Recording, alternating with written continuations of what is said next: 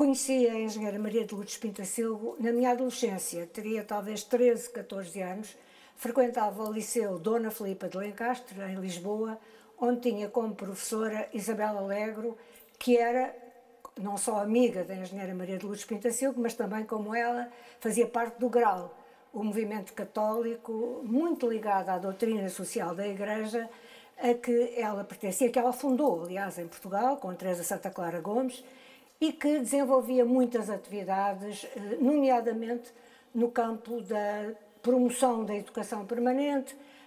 sobretudo junto das mulheres, e muito das mulheres que tinham naquela altura uma instrução muito fraca. Estamos a falar do Portugal de meados dos anos 60, ou seja, um país muito pobre,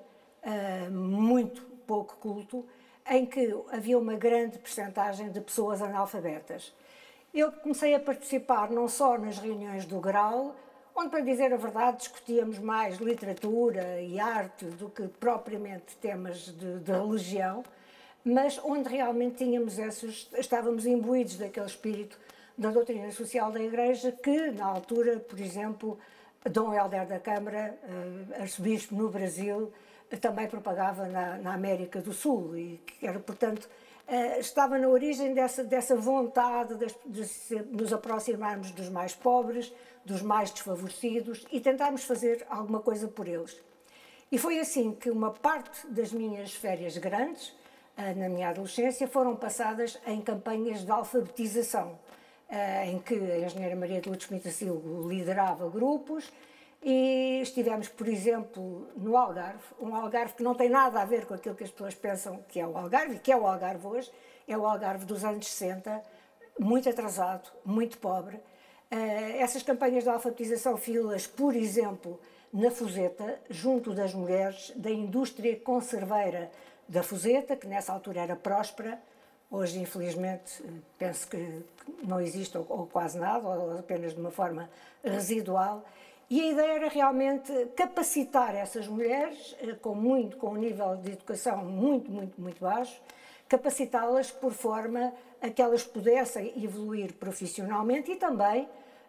para que pudessem ter a ideia de que tinham os mesmos direitos do que os homens, que era uma ideia muito pouco espalhada então. Nessa medida, a frequência das reuniões do GRAU e das atividades do GRAU, destas atividades, em que depois de trabalharmos durante o dia junto das mulheres, das operárias da indústria conserveira, tínhamos grandes conversas à noite, daquelas em que resolvemos, em que pomos o mundo em ordem e tentamos melhorá-lo. Daí me nasce também a minha convicção de que o feminismo era absolutamente necessário naquela altura para que mulheres e homens pudessem vir a ter as mesmas oportunidades. É claro que, dessa medida, o GRAU e a engenheira Maria de Lourdes e as outras pessoas, Teresa Santa Clara, por exemplo, como já disse, e essa minha professora Isabel Alegro, tiveram uma grande influência na minha formação. Quando, já depois, no final da década de 70, o general Ramalhianes forma o primeiro governo de iniciativa presidencial, eu que já jornalista colaborava então no Jornal Expresso, disse ao diretor e ao proprietário Francisco Balsemão: olha, eu gostava de entrevistar a engenheira Maria de Lourdes Pintasilgo porque estou convencida que ela vai ser a próxima primeira-ministra. Ele ficou muito incrédulo, claro que ela já era uma pessoa conhecida, já tinha feito parte de 2 governos provisórios depois da Revolução, antes tinha sido procuradora à Câmara Corporativa, mas nitidamente o Dr. Balsemão não acreditou que aquilo fosse uma possibilidade, mas foi generoso e deixou-me fazer a entrevista.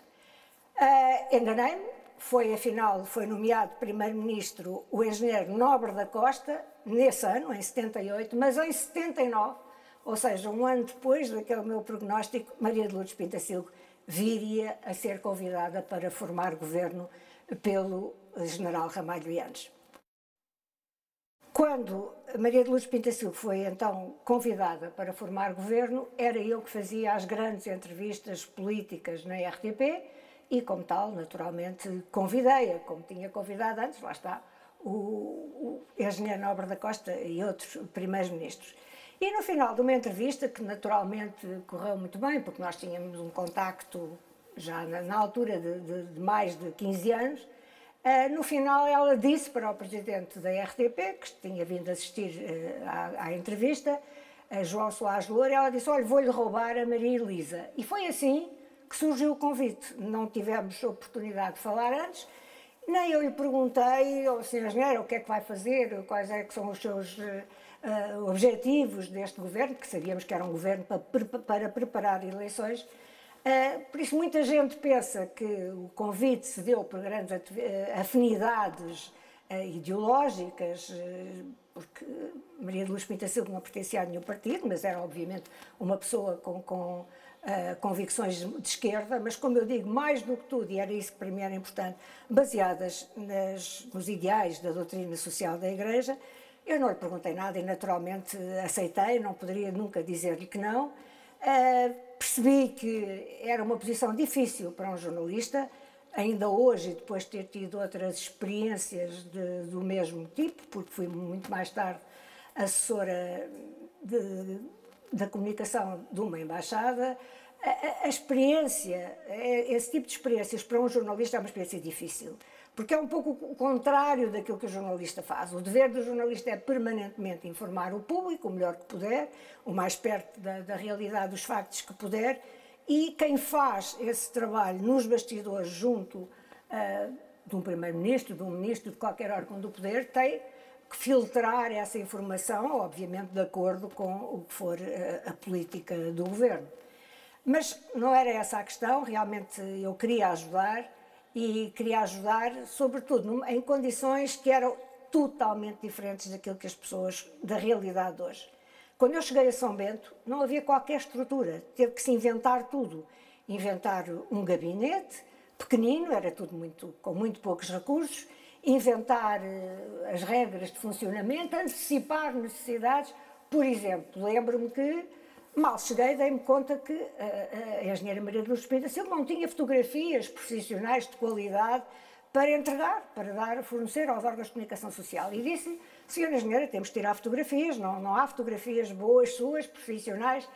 Mas disparate, vamos agora perder tempo a tirar fotografias. Confesso que deu algum trabalho, mas depois ela era uma pessoa muito responsável, obviamente, e muito cumpridora das suas obrigações. Foi o António Homem Cardoso que tirou essas primeiras fotografias nos jardins de São Bento, e ela moldou-se àquilo que era necessário, ao trabalho de caracterização que detestava, portanto, à maquiagem, tivemos que discutir a roupa, mas tudo isso era feito de uma forma completamente artesanal, não estava nada pensado, nem havia estruturas nenhumas montadas, não tínhamos fotógrafo oficial, não havia nada. As pessoas não devem ter a ideia de como aquele trabalho era improvisado. Isso também permitia uma proximidade muito maior entre nós. O gabinete era muito pequeno, além da senhora engenheira havia a secretária de Estado adjunta, que era Teresa Santa Clara Gomes, outra das fundadoras do Grau, que eu também conhecia desde a minha adolescência. Portanto, aquilo estávamos um pouco em casa, era tudo muito caseiro, e tínhamos possibilidade de conversar sobre tudo, e eu dizia-lhe com algum à vontade: senhora engenheira, não pode, olha, essa roupa não é boa para ir fazer para este ato ou para aquele, e ela às vezes não tinha muita paciência, porque o tempo era pouco, e ela queria fazer muita coisa naqueles meses que durou o seu governo, mas acabava por aceitar de boa vontade. A engenheira Maria de Lourdes Pintasilgo, a sua nomeação, gerou um interesse absolutamente sem precedentes junto da comunicação social estrangeira, quer da europeia, quer mesmo da americana, de todas as partes do mundo, choviam pedidos de entrevista para a engenheira Maria de Lourdes Pintasilgo. É preciso lembrar-nos que, à época, só havia uma primeira-ministra na Europa, a Margaret Thatcher, que tinha sido indigitada pela Rainha Isabel, na sequência de eleições em que ganhara o seu partido, o Partido Conservador, naturalmente, uns meses antes. Portanto, estamos em 79 e temos duas únicas mulheres primeiras-ministras na Europa. Margaret Thatcher na Grã-Bretanha, Maria de Lourdes Pintasilgo em Portugal. E isso gerava realmente um interesse sem precedentes por ela. Eu tinha o trabalho de selecionar os pedidos de entrevista, ver quais eram os órgãos de informação que poderiam ter mais interesse, depois, obviamente, de trocar impressões com ela, mas embora fosse muito miúda, tinha 29 anos, de facto, tinha um grande poder, porque a minha única chefia era ela, não tinha mais ninguém, e era eu que tinha que fazer ali realmente todo um trabalho de triagem, e numa época em que não havia internet,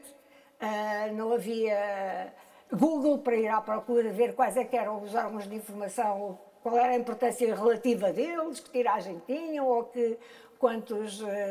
espectadores tinham, nada disso. Portanto, era um trabalho muito mais artesanal e caseiro, mas que desenvolvi naturalmente com muito gosto. É preciso lembrar também que nesses poucos meses em que foi Primeira-Ministra, a engenheira Maria de Lourdes Pintasilgo inaugurou aquilo que viriam a ser depois, mais tarde, e sobretudo com o Presidente Mário Soares, as presidências abertas. Não se lhes pode chamar presidências abertas, mas ela levava o seu gabinete para as cidades mais afastadas aqui do poder central do país, fazia reuniões do Conselho de Ministros nas várias cidades para procurar estar mais perto das populações, para saber quais eram as suas carências, quais eram as suas necessidades, e obrigava, entre aspas, os ministros a irem com ela, aqueles que ela entendia para cada viagem, o que fazia com que não tivéssemos, por exemplo, fins de semana. Não me lembro de ter tido algum enquanto trabalhei com a engenheira Maria de Lourdes Pintasilgo em São Bento. Ela tinha isso, era uma pessoa muito, muito exigente em termos da nossa entrega ao trabalho, e por outro lado, como não tinha uma família próxima, não era casada, não tinha filhos, não tinha horários. Ela vivia para o trabalho, absolutamente para o trabalho, e para essa vontade que lhe tinha sido incutida por essa doutrina social da Igreja, de fazer o melhor pelo seu próximo, sobretudo pelos mais humildes e pelos mais necessitados. Portanto, era um ritmo de trabalho muito exigente, não posso dizer que não, era, mas que valia a pena por esse clima de proximidade que se gerava. Eu penso que não terá tornado a haver uma pessoa que tivesse um gabinete tão aberto, tão coeso e realmente tão próximo, em que todos tínhamos possibilidade de opinar e depois de conversarmos, naturalmente, com ela ou com a Teresa Santa Clara Gomes, com a Secretária de Estado Adjunta, podermos realmente, enfim, fazer valer as nossas ideias para tornar mais eficiente a comunicação. Às vezes não era fácil, porque, como eu dizia no princípio, nem sempre um primeiro-ministro ou um ministro ou qualquer outra pessoa que esteja detentora de um cargo governativo tem a noção do que se deve ou não, ou se pode ou não transmitir à comunicação social. Às vezes querem guardar mais informação do que aquilo que é possível fazer, sem perdermos, sem que o gabinete ou o assessor de comunicação em particular perca credibilidade junto dos seus colegas jornalistas. Este jogo entre o que se pode e o que se deve dizer não é fácil, naturalmente que não é fácil, mas enfim, foi possível, sempre em clima de diálogo, com mais ou menos aprovação das nossas atitudes, fazer,